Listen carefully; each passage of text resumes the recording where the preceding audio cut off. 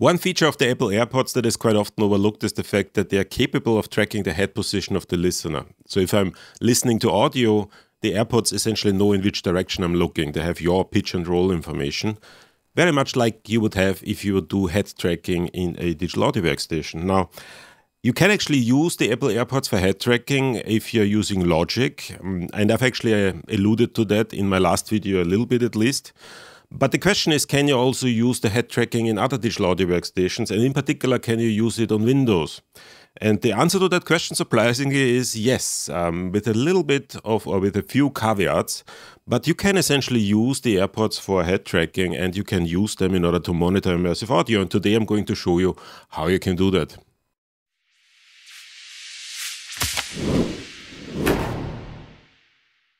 But first of all, hello everybody. In case you're new here, my name is Michael Wagner. I teach at the Antoinette Westphal College of Media Arts and Design at Drexel University in Philadelphia. And on this channel, I talk about digital media, game design and spatial audio. And if any of those topics interest you, I invite you to subscribe or join my Discord community. Invite link is in the description below. And since you're already at it, also please don't forget to press the like button, especially if you get any value out of my videos. It really helps out the channel and makes my videos more visible to other people. Thank you. And with that being said, let's get right into getting some head tracking out of our AirPods. Now, before I continue, we need to talk a little bit about how head tracking works on Apple AirPods in order to understand what the limitations are that we're dealing with and what workarounds we need in order to overcome those limitations. Now, the first thing to understand is that the Apple AirPods can send the head tracking information only to Apple devices. So you need an intermediary device. You need to listen to your audio through an iPhone or an iPad. Because only if you do that, then the Apple AirPods are actually going to send out the head tracking information to that iPhone and AirPod. Now, we are going to use an iPhone today, but you could also use an iPad. The second thing is that the head tracking information is only sent whenever the AirPods actually receive audio. So if there's no audio going through the iPhone, then there's no head tracking information that comes out of those. So we also need to make sure that we actually kind of send the audio through the iPhone that is connected to these AirPods and that is receiving the head tracking information. So in other words, there are really three steps that we need to take. In the first step, we need to find a solution that takes the audio from your digital audio workstation and forwards it to an iPhone so that we can listen to it on our AirPods. The AirPods will then send the head tracking information back to the iPhone, and that essentially means in the second step we then need to find a application that takes the head tracking information that the iPhone receives and forwards it to the PC or Mac that is running your digital audio workstation. It's going to do that in the form of OSC messages. And in the third step, we need to figure out how to take in those OSC messages and make them usable in your digital audio workstation. Now, in the video today, I'm going to focus on the first two steps only, and that is primarily because the third step depends a lot on what type of digital audio workstation you use. If you're working on Windows or if you're working on Mac. And depending on what you actually use, the way to actually do that will differ substantially. In the example that I'm going to show you today, I'm going to use Ableton, but if there's any interest in me showing you how to do that in a very particular setup, let me know in the comment section, and I can certainly create a second video where I show you how to actually make that information available to pretty much any digital audio workstation in any particular setting.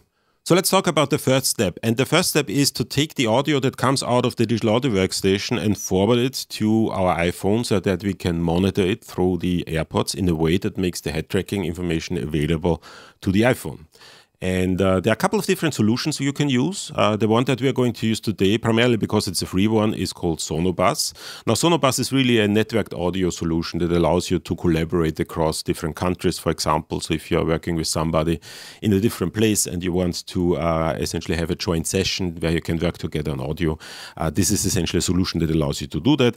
It is free, so we can simply download it, and we need to download it for whatever kind of operating system we use for our digital audio workstation. In my case, I'm going to use Windows, and we also need to download the iPhone or the iPad application, depending if you're working with an iPhone or an iPad. So I've already done that, so let's open up our Ableton session and let's get Sonobus set up. So here we are in Ableton. I'm going to keep things super simple today, so all I really have is a little drum loop. So let's just have a very brief listen on how that actually sounds. Now this is really everything that we need today, because I'm only going to show you the principles on how to actually connect the AirPods, and then it really depends on what type of application you're working with. If you're working with simple stereo and you want to just have kind of an immersive experience there, or if you're working with surround or Dolby Atmos, depending on how you want to have that set up, the things would differ slightly. But for our purpose, essentially that is good enough. So the first thing, once again, we need to use Sonobus in order to forward the audio that comes out of the digital audio workstation into our iPhone, and for that we need to first of all add a Sonobus plugin, and we're going to do that on the master bus. So let's just search for Sonobus, and here we are. Let's move that in here. It's going to open up.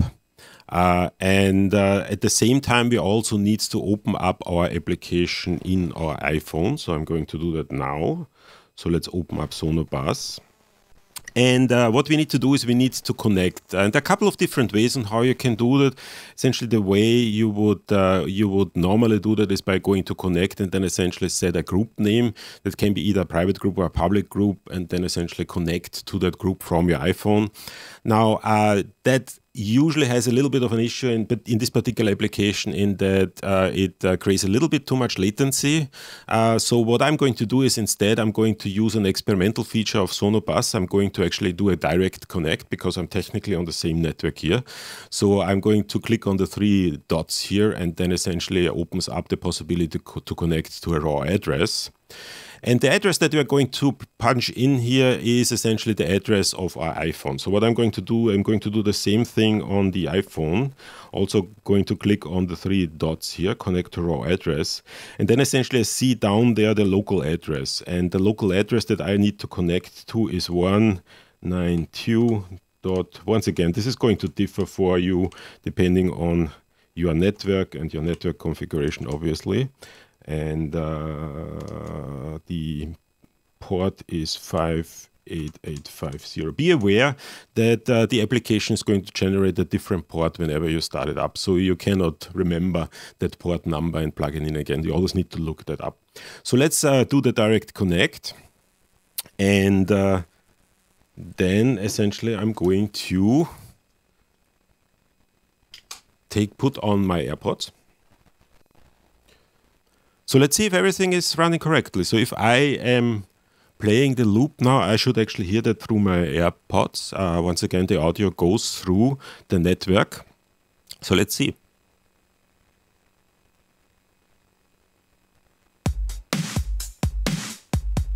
And indeed, I do receive that. Now you see that there is already a little bit of an issue with the network.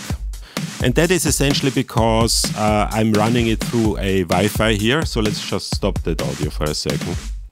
So essentially I'm running that through Wi-Fi here. Normally what you would do is you would try to connect everything through an Ethernet. And there are actually Ethernet options for your iPhone. Now I can't really do that here because I need to record the video here. Normally what I would do is I would simply use an Ethernet connector and kind of then directly connect the iPhone to the network. That would kind of take care of a lot of these things. But we can also kind of change a couple of things here. So for example, we can change the send quality and set the preferred quality maybe a little lower, and then essentially we can also change the jitter buffer and make that buffer a little larger, and that should take care of most of the jitter problems that we have. So let's do that again.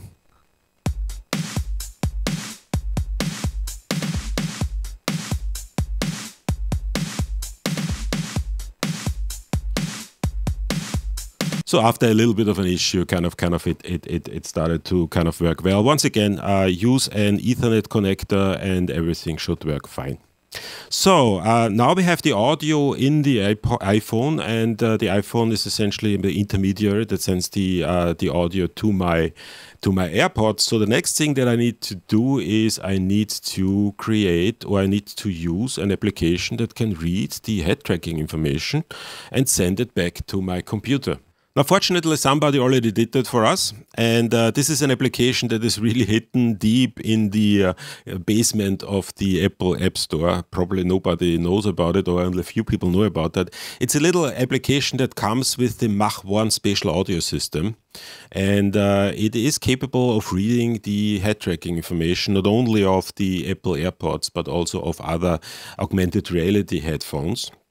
And that application, and I'm going to post a link in the description below, or at least kind of a way on how to actually find that application, is called M1. Now, M1 doesn't really stand for the Apple M1, that is Mach 1, that is the spatial audio system monitor control. So let's open that up. Now, there are a couple of different options that we have here, and we see that we can either use both augmented reality headphones. Now, unfortunately, those are no longer really kind of manufactured, at least not to my knowledge. That was something that they did for a while. They don't really exist anymore. And we can also use Apple devices, and there are two options here. We can either use the native device information, that is the information of the iPhone itself. That's not what we want. We want to actually have to use the paired AirPods Pro IMU, so let's click on that.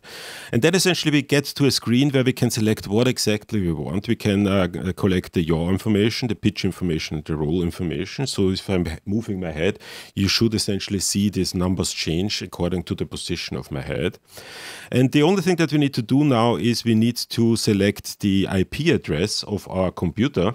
And the IP address of the computer that I'm using here is 192.168.1.27. Once again, that is going to differ depending on your particular setup. And that is it. And at that point, the iPhone is now communicating or forwarding the head tracking information to my computer with the use of OSC messages. So first, for demonstration purposes, what I'm going to do is I'm going to simply show you how to actually read that OSC message that is coming out of the M1 monitor controller application. And the easiest way to do the enablement is with the use of a little Max for Life device that I've used in a previous video. It's called the OSC input device. I'm going to post the link in the description below. And I'm going to simply drop that onto our master bus. And then essentially I need to specify the path. Now, the M1 monitor controller application is going to send that out on a path that is called orientation. And then the second thing that we need to do is we also need to select the port, and the port here is specified as 9898. At that point, essentially, I'm already getting the information from the Apple AirPods, and it is tracking everything actually fine and correctly. And I could then essentially take the whatever I need, the yaw, pitch, and roll information, and can forward that into your setup. So if you're using a very particular binaural panner, for example, you can simply map that information onto your settings in that particular panner and use it that way and control the panner that way. Once again, the first one is the yaw, the second one is the pitch, the third one is the roll. And that actually works surprisingly well. Now, if you are not working with Ableton, what you would most likely need to do is you would need to find a way in order to take in those OSC messages. That depends a lot on the specific digital audio workstation. So if you are working with Reaper, for example, Reaper is capable of using or kind of reading in OSC information as an input device. With Bitwig, there is a custom input device that you can use, driven by MOS. And with other digital audio workstations, you would most likely need to run a separate application in the background that converts these OSC messages into MIDI messages that you can then read in. So once again, I'm not going to kind of demonstrate it here because it really depends a lot on what particular setup you have. But if you are interested in me showing you how to do that in a very particular setup, let me know in the comment section below, and I can certainly do a video about that. Now, what I'm going to do today is a little bit different. I'm not going to work with the OSC input device. Instead, I'm going to work with the plugin that the Mach 1 or M1 monitor controller application was meant to be used with, which is the Mach 1 or M1 monitor. And that comes with the Mach 1 or M1 spatial audio suite. Requires you to purchase a license, $99, but it's a really, really good set of tools. So if you're interested in spatial audio, I recommend that you get that. we will see that if you use that particular plugin, actually everything becomes super straightforward. So let's just delete the OSE input device here, and let's drop an instance of the M1 monitor device here. Now the thing is that the M1 monitor device is already set up to work with your M1 monitor controller. So as you can see, I've already getting the yaw information here. So in the settings, I can also select if I want to get the pitch and roll information. So let's recenter everything. Okay, and let's see how that works. So if I'm playing the drum loop now, I should be able to, let's recenter it again. I should be able to now essentially kind of get a three-dimensional image with my Apple AirPods.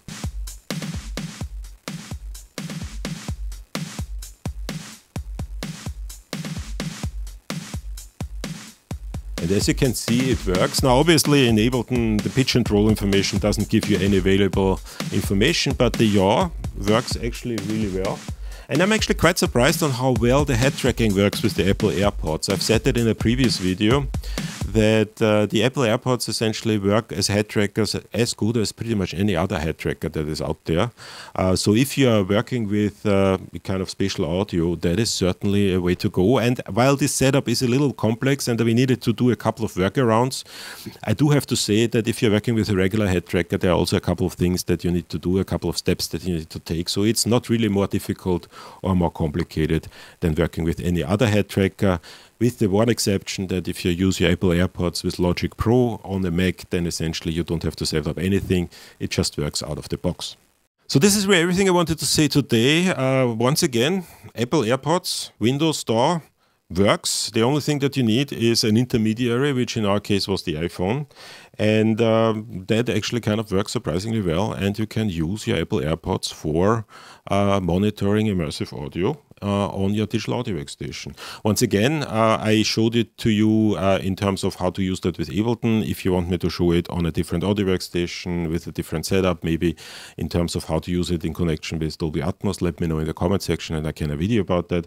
But that's really everything I wanted to say today. Thanks again for watching and see you at the next video.